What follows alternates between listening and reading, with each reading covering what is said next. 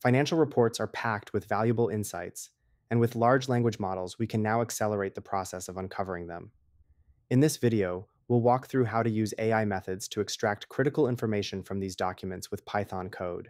We'll be using AI agents, which are goal-oriented systems designed to work independently and without human oversight, using tools and data to handle complex tasks. Specifically, we'll apply Retrieval-Augmented Generation, or RAG, which is a technique that blends retrieving external information with large language models to produce more accurate and relevant insights. As a case study, we're going to analyze 4 years of publicly accessible annual reports, also known as Form 10-Ks, of a well-known tech company. We'll prompt the AI agent to identify different types of risks to the company and give an overall risk score. The process includes first creating vector embeddings, which are numeric representations of the text from the Form 10-Ks, and then creating a retrieval tool that will scan the documents to identify information relevant to our prompt. The AI agent will then autonomously work towards the objective of summarizing the main risks identified in the documents, as well as reducing the overall risk to a single number. As mentioned before, this is just an example use of AI agents for financial documents. You can easily customize the prompt to focus on other aspects of a fundamental analysis. This tutorial uses ChatGPT models and requires creating an OpenAI API key.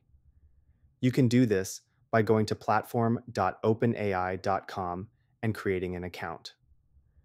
The actual cost of doing a short analysis like this is likely to be under a cent, but I'd still encourage you to set a $5 to $15 limit on your account. You can find the link to the full code in the video description below. And make sure to like, comment, and subscribe to the Deep Charts channel for more quant finance and AI tutorials. Start by opening your terminal or command prompt and creating a new Python environment with Python set to version 3.12.8, either through Conda or a virtual environment. Then install the following packages through pip: Llama Index and IPy kernel. Now, inside a code editor, open a Jupyter notebook and import these Llama Index functions. And then save your OpenAI API key as an object called OpenAI API key.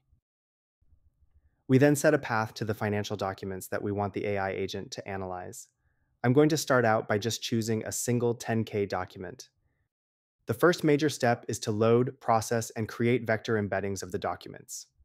We start by creating an empty list called documents, then use a for loop to iterate through each PDF file in the uploaded files list.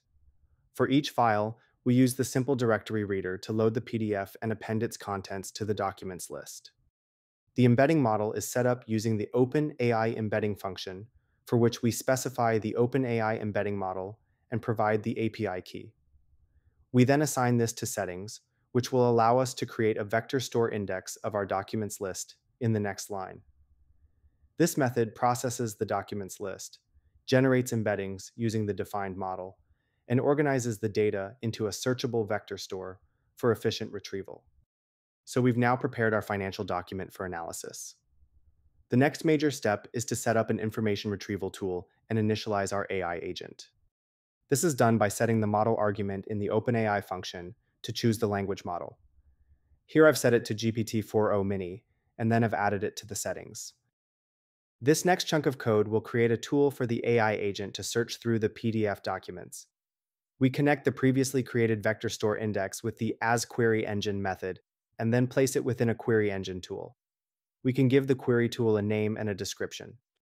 Next, we initialize the AI agent. The agent is configured with the query tool, the language model we set earlier, and a detailed system prompt. The prompt specifies the agent's role as a financial risk agent. It also outlines the steps for analyzing risks, assigning scores, and formatting the output consistently. Finally, the agent is run with an overarching task-specific prompt. Here, I've made it a reiteration of the agent prompt and given it example questions to ask the document retrieval tool. We can now run this block of code, which might take a few minutes depending on the size of the PDF document, as well as how hard the agent has to work to complete its objective. We can now take a look at the results and see that the agent has given a summary of the different types of risks faced by the company, as well as a final overall risk score. So this is just one use case of using AI agents for assisting in fundamental analysis. You might want to look at multiple years of 10K forms or other financial documents, either for summarization or creating quantitative measures of risk that you can feed into a machine learning model. The code below will loop over as many years of filings that you give it and output only the overall risk score, but you can modify it to whatever your use case is. The full code for this tutorial is linked to in the video description below. And make sure to like, comment, and subscribe to the Deep Charts channel for more tutorials on the latest AI and machine learning tools.